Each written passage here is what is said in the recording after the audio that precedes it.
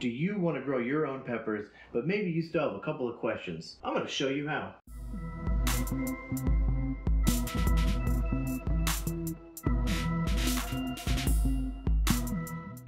Welcome to Woo That's Hot, where the peppers are hotter than Hidden Harvest grow lights. Not a sponsor. Today I'm going to do something a little bit different. I'm going to show you how to grow some peppers. I'm not an expert, I'm learning along with you today. I figure as I learn, I'm going to show you, I'm going to document my growth.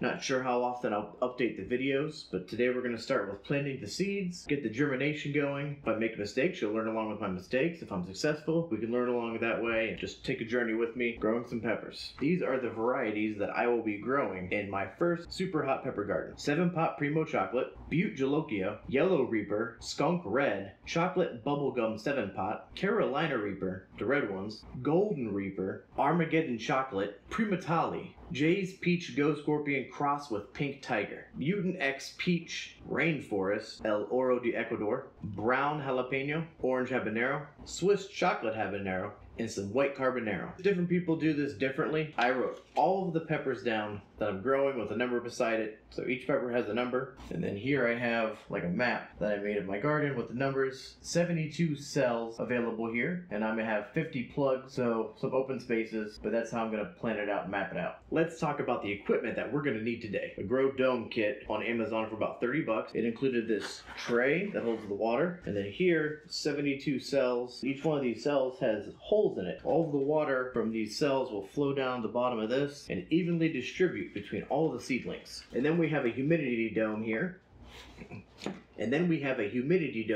And what this does is it holds the moisture in. Generally, that's what you want to do in the early stages of the seedlings. Once they've germinated, you may want to open up here. You can't really see it on camera, but there's a vent you can kind of turn and open it. This heating mat is going to go underneath all of this, plug into the wall. This will add around 5, 10, possibly 15 degrees. We'll say on average around 10 degrees because you want the soil to be nice and warm. Generally around 80 degrees is the recommended temperature for super hot from what I've read. So we have plugs here. This brand is called Rapid Rooter. I also got this on Amazon. It was recommended to go with this kit, so hopefully it fits. These look like soil, but they're not. Peat moss and binder mixed together. Soak water in these, put them in there, put your seeds in, good to go. We have water. I also have gloves here. That may seem like it's overkill, but some of these peppers are around 2 million Scoville, so if you're touching these seeds, you might get a significant amount of capsaicin on your fingers. Hard to wash off, might get in your eyes. Just better to be safe than sorry, in my opinion. And then, obviously, you're gonna need seeds. Gotta grow. I'm gonna cut open this bag here of plugs.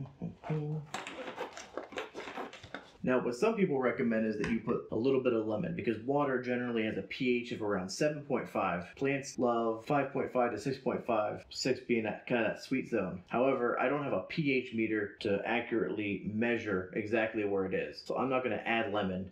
So what you do is you take one of these, you're going to squeeze it like a sponge because it's basically like a sponge. You're going to submerge it in the water and release just like you would a sponge if you're trying to soak up water, pull or whatever. And then when you pull it out, it's going to drip. Let it drip a little over the water. And then you just slide it here. Don't have to go all the way down. Just kind of push it in like that. Alright, so I have my first 4 plugs in. And now I'm going to take my Mutant X Peach. Because according to my map, that's where I'm going to put these up here, these top 4. I'll just push all the way in. I'm going to drop 2 seeds in each plug. These plugs have pre-made holes in them. So it's not like you have to dig anything or, whatever. What I have heard is you want to take some moss, rip it off the side, put it in the holes. And that's supposed to help it grow better as well. Don't know the reasoning exactly. I'm very new to this, like I said. But what we have is we have our plugs, 2 seeds in each hole. Rip the little moss out the side, plug the hole. So what I'm going to do is some camera magic here, and I'm going to fast forward to me being done. As you guys are able to see here, everything's done, everything's planted. These have the pre-made holes as I discussed before. Kind of want to show you what I was talking about. See this pre-made hole here. You go and you can pick some of this moss off and just kind of cover, just like that.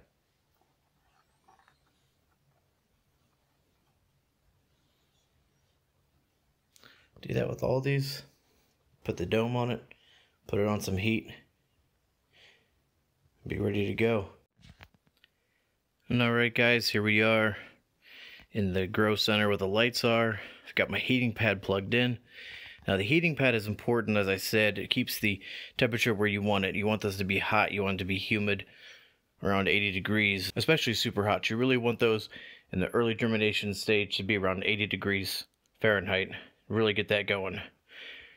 Up above here I have some lights that I referenced in the intro. This is from Hidden Harvest Grow Lights. From everything I've read and researched, these are some of the best lights in the business. Check them out. Talk to Brad. You can talk to Brad on Instagram at Hidden Harvest Grow Lights. Look that up. They also have a website. I'll make sure I put the website in the video description here. Put that in the show notes. I have these lights about 16, 17 inches above.